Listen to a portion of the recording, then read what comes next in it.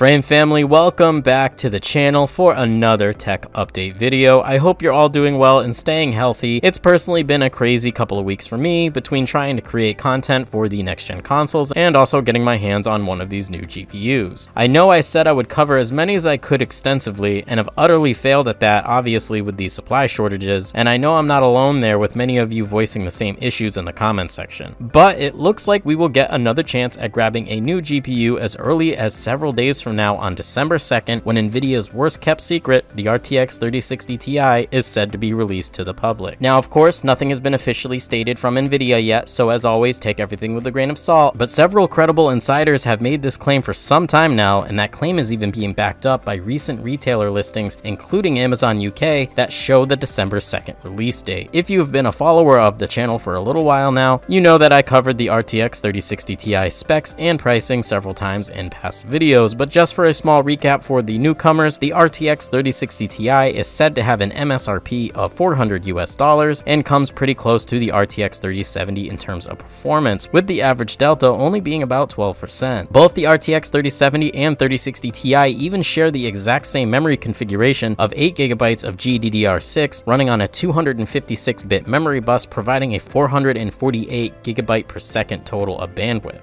For perspective, the 220-watt TDP RTX 3070 is commonly faster, if not just as fast, as the RTX 2080 Ti. But with recent leaked benchmarks, it looks like the 200-watt TDP RTX 3060 Ti bests the RTX 2080 Super almost always, and not just general performance, but also in ray tracing performance as well, even with less RT cores than the RTX 2080 Super. Considering the RTX 2080 Super had an MSRP of $300 more than that set of the RTX 3060 Ti, this is a major win for those looking to upgrade for under $500 this year, but want a high level of performance to follow suit. Anyone gaming at 1440p and under will easily be able to max out every single game coming out in the near future for several years at least, and any game out right now, on top of being able to provide considerably high levels of performance at 4K for the dollar spent. Of course, I will try my best on December 2nd to buy this card and provide tests on this channel, but I can almost assure you that it will be the same song and dance that we've seen so far this year with other GPU releases. High demand, but low inventory. I hope anyone looking for this card can actually manage to grab one, and definitely keep your eyes open on December 2nd for a chance to get an upgrade. But I want to know what you all think about the RTX 3060 Ti and who is planning on buying one in just a few days. Let me know down in the comments below, and I'll be sure to engage with you all. Anyway fam, that's all I have for you in today's tech update. As always, it's been a pleasure making this video for you all, and if you enjoyed the video, remember to smash that like button so YouTube will show it to others who might enjoy it as well. Please stay safe, stay happy, and I'll see you all in the next video.